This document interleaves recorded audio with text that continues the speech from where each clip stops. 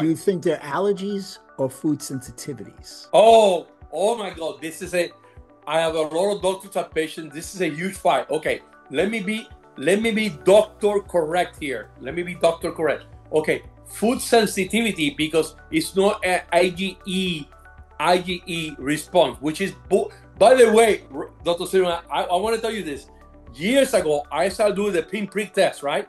Because the IgE on the skin, right? I did that because they were giving me $800 to do that test in the office.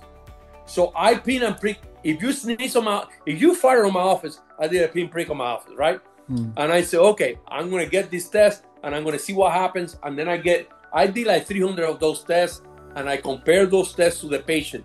I said, are you having this? We eliminated the foods. Nothing happened.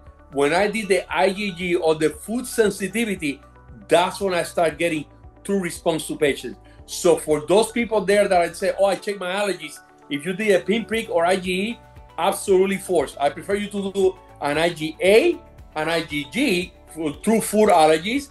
Now, IgE for environmental allergies, yes. But I still will do, don't come to my office with an IgE because it doesn't tell me anything. All it tells me is anaphylactic reaction.